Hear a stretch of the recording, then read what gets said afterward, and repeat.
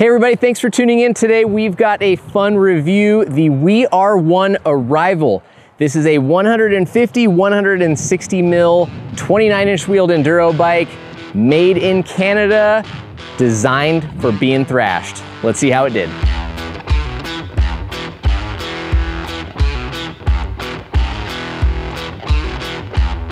So We Are One Composites started out making wheels that were very unique, also made in their Kamloops, BC headquarters. And after developing a cult-like following with their kick-ass wheels, they decided that why not try and make a frame?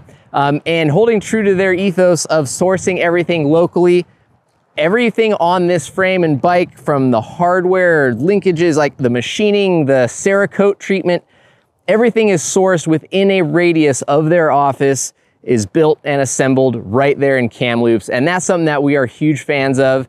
Obviously, it does play a role into the price of these bikes, as they are not cheap, but when you get the performance to back it, doesn't hurt quite so bad when you're helping support a small North American made product. So getting into the bike itself, We Are One has done a few interesting design elements with the bike. Obviously, the look of this thing is, I don't know if I could say undeniably, but I haven't met a person yet who doesn't love the look of this bike. It is an attention-grabbing bike. I think the stealthy branding or lack of branding definitely helps. It draws people to it. They want to know what it is. The shapes of the tubes, the frame geometry, all very sharp.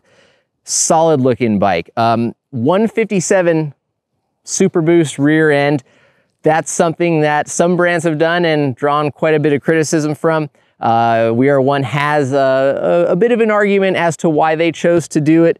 Something that is neat though about going with that Super Boost rear end, they have run a standard boost crankset. So basically what We Are One was hoping to achieve was a stiffer, better built frame and wheel, so your snappiness, stiffness in the corners is going to be great. However, by running the bottom bracket and crank spacing that they do, they are actually able to give a pretty optimized chain line for these big wide range 12-speed cassettes, right? A majority of your time is going to be spent climbing up in those lower gears. So having this setup gets out that rear wheel out a little wider in the back end. However, it also keeps those cranks at a narrower Q factor, so you can have a more comfortable, efficient ride and not wear your drivetrain out quite as quickly. So, you know, sure, I guess you can't carry over your wheels that maybe you had before. You might have some trouble finding the right hubs, but again, I think that there's some sound logic and reasoning behind We Are One's move to go with that Super Boost hub, and the ride performance backs it up. So maybe we might be sold. All right, so moving forward into the suspension linkage, they use two short co-rotating links to manage that 150 millimeters of travel. This bike, I would say, is on the firmer, stiffer end of the spectrum. It's not that soft, wallowy, plush, you know, buttery smooth feel, but it's definitely not harsh or abusive like some VPP bikes, say from Intense, might feel. It just has a kind of a nice firm feel underfoot. The feedback is there a little bit, but not enough to really unsettle or unnerve you as you're pounding through like really rough, choppy terrain. But it's just enough to let you know that, you know, the bike's working, you're hitting terrain at speed. That, I think, could be a pro for some riders and a con for others. It really depends on your local terrain and what you're riding. During the test process, we took this bike down to Southern California and rode a lot of my home trails in Thousand Oaks and Simi Valley, which have got high speed embedded sandstone. I took it to Sedona for the Bike Fest, where it is a lot of rock, as you probably are aware. And then we rode it here in Bend, Oregon on some nice softer dirt. We hit some jump lines on this thing.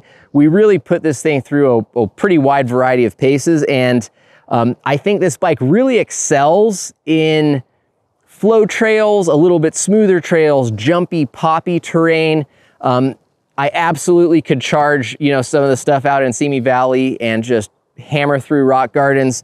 But again, compared to other really softer, more supple bikes, it was a little bit more tiring, but Again, every bike is gonna have its kind of ups and downs or kind of ideal elements. And I think this bike really excels better than many other bikes in the right terrain. Once you get it where it wants to be, it's hard to find a bike, I think, that rides as well as this.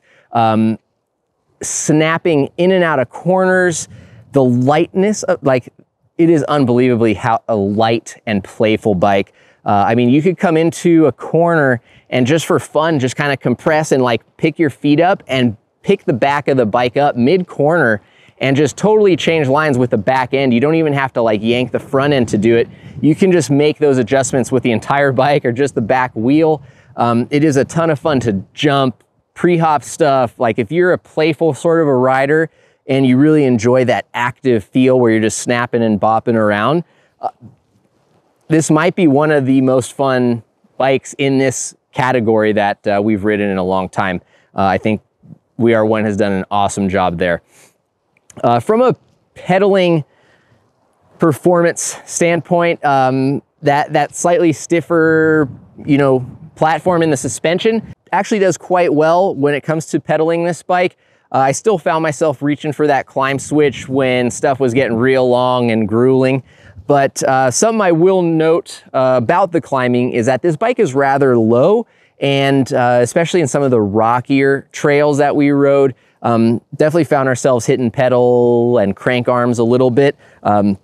So for what it's worth, you might want to compare the geo chart on this bike and see what that bottom bracket height is compared to your current bike and see if that could be something worth noting, right? I'm thinking guys in Southern California, Phoenix, Arizona, other real rocky technical areas in Utah, you might want to take note, possibly run some shorter cranks.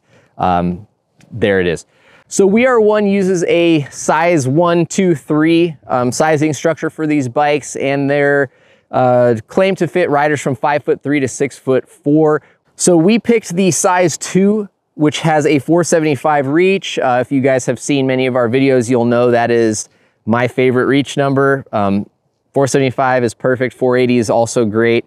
So solid all around. Comfortable lengthwise, but not too long to where it's sluggish.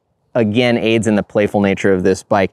The bike has a 77-degree seat tube angle and a 64-degree head tube angle. It has a 37mm bottom bracket drop. The chainstays on our size 2 are 441mm. They are size specific, so larger and smaller bikes will have a little bit different chainstay size. Something else worth noting is that the stack height on this bike is relatively low at 621mm for our size 2. So we've got, you know, maximum number of steer tube spacers on there. If you are a rider who likes a low front end, you're gonna love this bike. Otherwise, you know, you might have to run a lot of steer tube spacers, but I think We Are One knows how this bike performs best and is trying to bias riders a little bit farther forward to get that weight distribution where it needs to be. I'm totally happy with it. I never really felt that like it was too low or that I was a little nervous as to, you know, how dropped that front end was. It was totally reasonable, comfortable for me. I didn't love the look of the stem and the handlebars. They're a little bit strange looking, but they work fine and they come on the bike, so there's no need to spend more money, right? Especially when you're dropping this much coin. I would probably cut them down if I were gonna be keeping this bike much longer, but aside from that, pretty solid cockpit setup, great feel. It's comfortable, efficient, confident, inspiring. I hate using that term, but it really makes you want to just charge the trail ahead. Like, and also it has you looking for any little place that you can pop or get some air or try to style it out as best you can, because it's just a very fun bike. So there are 2 different builds available in this bike. Depending on whether you want expensive or super expensive, you can kind of get into that. Highlights of the build for us were the Magura brakes. We actually liked those quite a bit. We like the We Are One wheels a lot. You know, we kind of mistakenly blamed the We Are One wheels in another bike review for being a little stiff and harsh. After that came out, we found out that there in fact was an issue with the bike's hardware causing the rear suspension to not work. So that stiffness and harshness was actually coming from the bike. So after fixing that on the bike and getting this bike shortly thereafter, we realized that these wheels are actually really awesome to ride. Especially down in Sedona, there were some sections of trail where I was just trying to follow, some riders that were far better and far faster than me, and sending stuff blind and landing in off-camber, rocky, chunky terrain. And the compliance and the composure out of the wheels was really awesome. They didn't make any sounds despite how harsh the landings were. They didn't squirm too much, but they also didn't beat me up and bounce me offline. So big fan of the wheels. The suspension tune is solid, I think. Great job with the shock. Obviously the Fox fork up front, that 38 is one of our favorite units out on the market. So all in all, a solid bike, one that we really, really like. Like I said, the only real feedback I would suggest is that it's a little bit firm and a little bit stiff if you're regularly bashing into rocks all the time, but definitely better than a lot of other bikes out there with some of those stiffer suspension designs. So killer bike all around. Definitely one of our favorite rides this year. We Are One Composites has done a great job. Made in Canada, locally sourced, lifetime warranty. They will repair any damaged bike and get it back to you for just the cost of the repair. They're not trying to make money off that. So plastic-free shipping, really environmentally mindful processes that they're using. They want to keep this bike in your hand for a long time, and it shows. So all in all, we got to applaud We Are One for making a great bike and doing a good job as best they can for the environment. So thank you guys very much for watching this review. We appreciate it. Leave any questions or comments you have down below. Of course, if you want to support the channel, we've got some awesome Made in the USA jerseys that are in our web store, which we just restocked. And please don't forget to hit the subscribe button. We would greatly appreciate it. Thank you guys very much, and we'll see you out on the trails.